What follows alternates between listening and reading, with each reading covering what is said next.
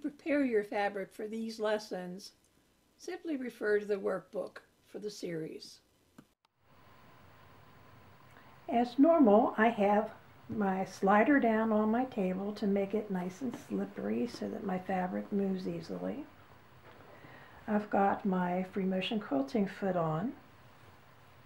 I have my feed dogs dropped, and my stitch length is set at 0. And again, I'm not stitching according to the stitch length, but reducing it to 0 does save a little wear and tear on machine parts. So it's just a habit that I get into. And of course, last but not least, we have to use our gloves, because that helps to grip the fabric so much better. Remember, we talked at the beginning of this series that free motion quilting is made up of 5 different shapes. The first shape, let me bring my bobbin thread up, that we've already covered were the curves or the arcs, and we've done those already. The other shape that I told you about was the S-curve, which is similar to the arc, only it changes its mind. Now this week we're going to concentrate on the straight lines.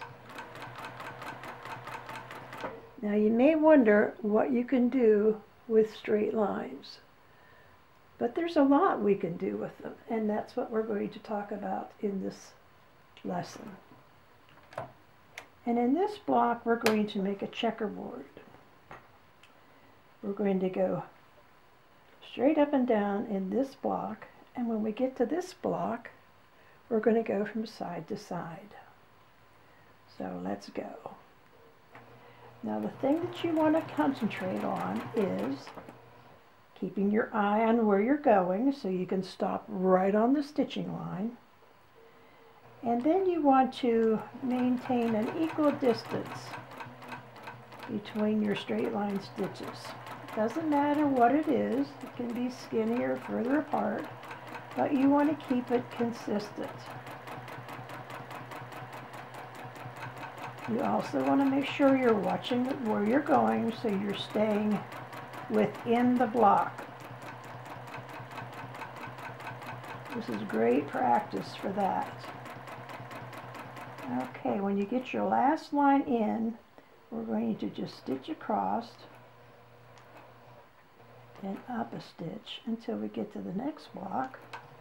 And now we're going to go in the opposite direction. And again, this exercise gets you fluid with moving your fabric from front to back and from side to side, which is a valuable lesson. All the while you're doing that, you're keeping your eye on where you're going, or at least I hope you are. I'm going to follow that ditch down to the other next block, and now we're going to go in the opposite direction.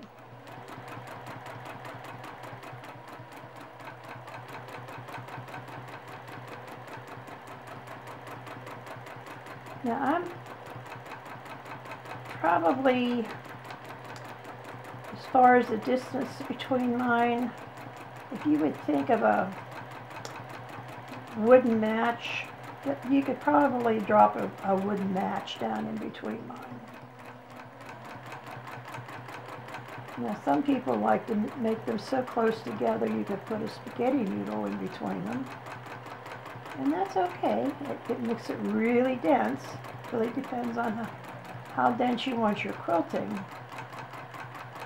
The main thing is you want to try to keep the distance consistent. That's the most important thing. Okay, so we finished that row. So now we can just walk down this grid line,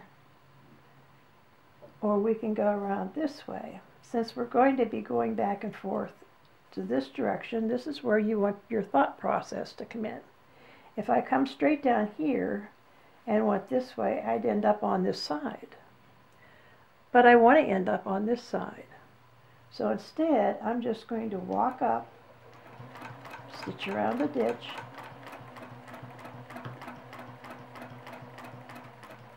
and now I can begin my up and down stitching, knowing that I'm going to end up on the side I need to be on.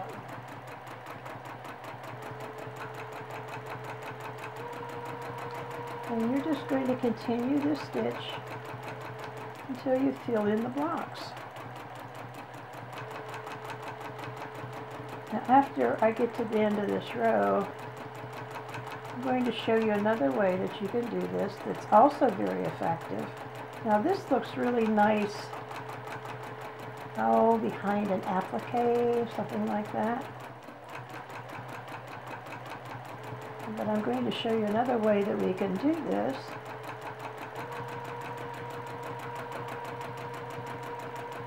To also make it effective. And by doing it the second way I'm going to show you, it's utilizing your batting to really give the texture to your quilt that you're looking for.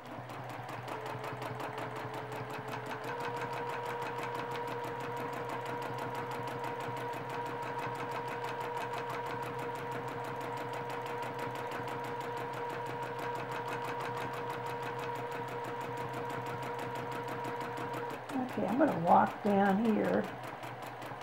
Now in the next row, of course, I would start off opposite that, so I'm going to go ahead and do the straight up and down again.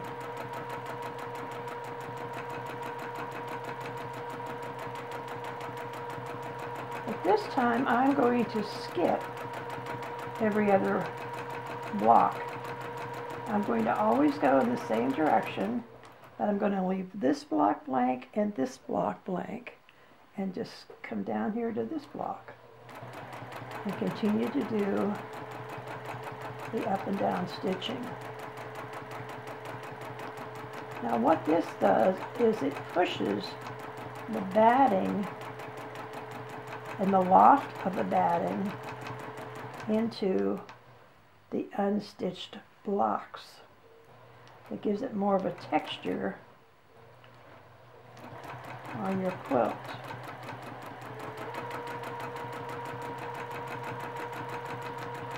This is also a very effective background fill.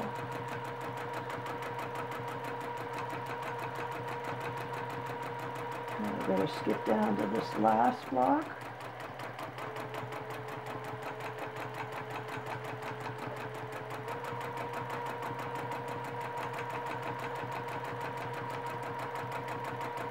So not only is this effective, but because you're only going in one direction,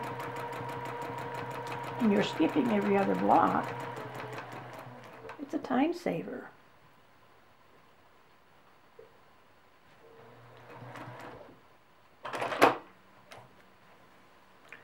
And there you have your block, and you can see how the unstitched blocks definitely puff up and create more texture. Now in this second box, we're going to do something that's a take on the grids that we just stitched, but it's totally different.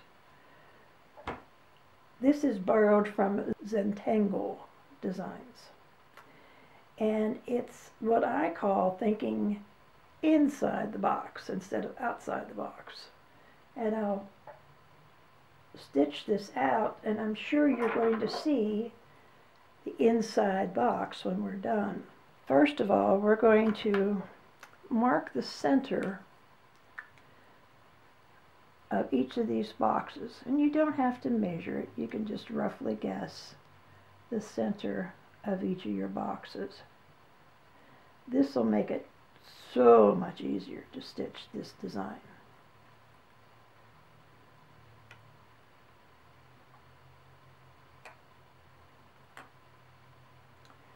Okay, now that we have that done, it's just going to be like following the dots.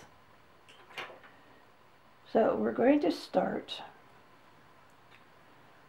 on the grid, and we're going to start right in the middle of the grid.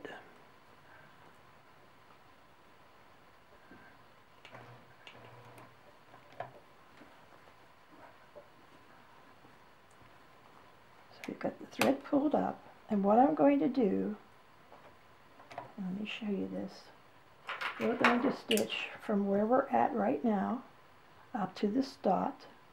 We're going to go up to the corner and stitch back to the dot and straight across.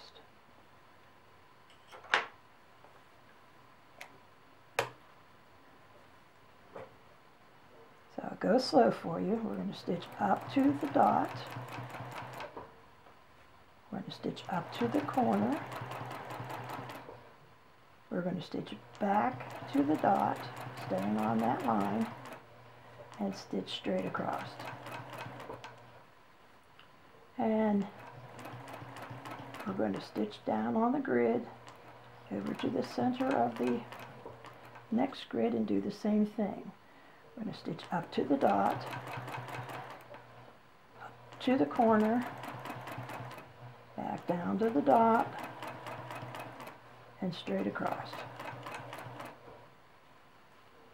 Go down the grid and over in an L shape to get back into position for the next block.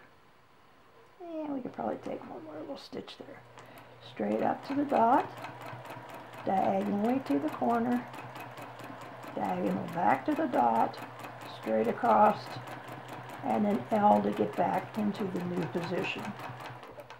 Straight up to the dot, up to the corner, back down to the dot, straight across, and back down. Now this time we're going to come halfway down so that we can hit the dot again. This is a little different. So we're going to go over to the dot. We're going to go up to the corner, go back down to the dot, and straight down. Okay. Do another L backwards, and we're going to stitch over to the dot, up to the corner, back down to the dot, and straight down. Now remember I said that we were going to basically duplicate we did in the last exercise. Well, we can duplicate that, and I'll show you how in just a second when we get to the next row. Over to the dot, up, back down to the dot, and down. Okay, let's walk around here in a big L till we get back to the middle of the block. Now stitch up on the block, to the dot, up to the corner, and across. Now this time, we're going to walk around this square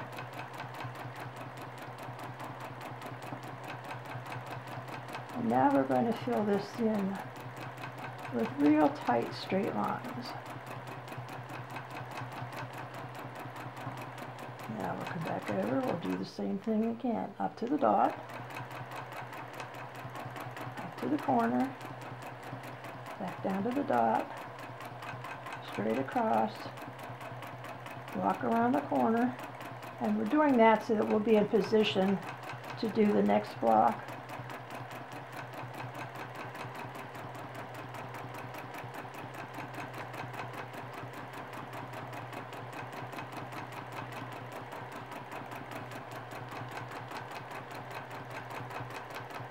Are you getting the rhythm of this? It's a little different, isn't it? But it is a great optical illusion. It's something just a little different, and is also really something that could be very effective in the background.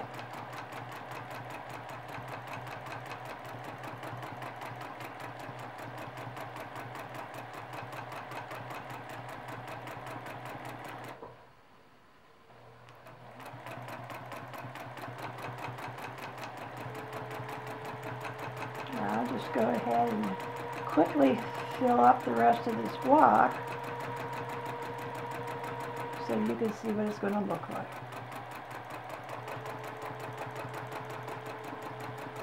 Now when you stop at each corner, you want to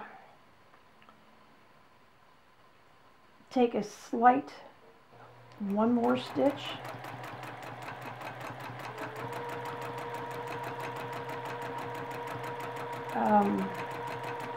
in that corner.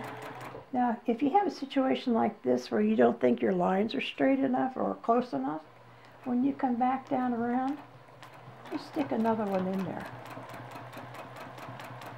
You're allowed to cheat. Now we're going to walk back up this grid, over to the dot, up to the corner, back down.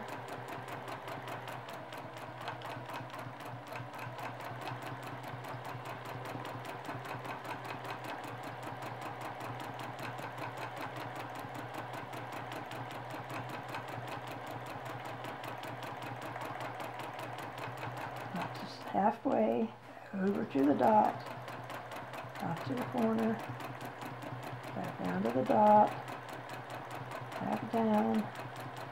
Let's go over and fill this in. Just nice straight lines, keeping your eye on the lines. It's a great exercise for that, focusing on where you're going to, not where you're at.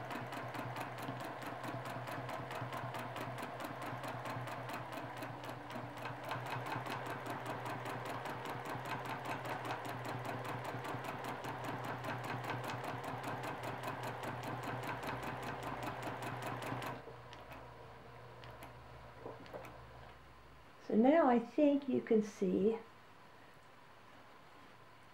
the boxes. This gives the illusion of a box. This gives it more depth, making the sides of the box poof out in your quilt. We just have so much to cover this time that I had to break it into 2 videos. So join me for Lesson 6, Part 2.